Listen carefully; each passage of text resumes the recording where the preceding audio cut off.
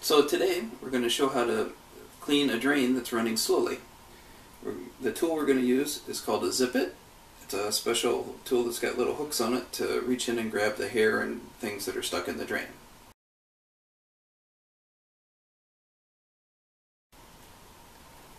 Okay. So what we're going to do is we have to take the drain plug out. So this one you just turn, take it out. You can see all the hair.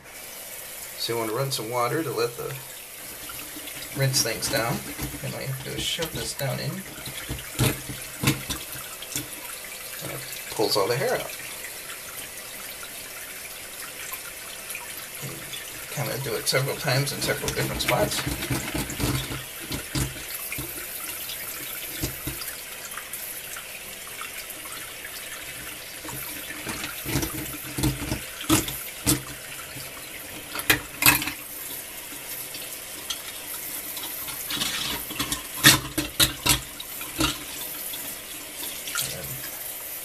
Rinse the cap.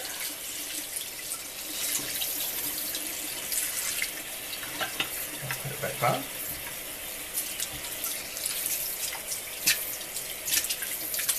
Rinse the sink.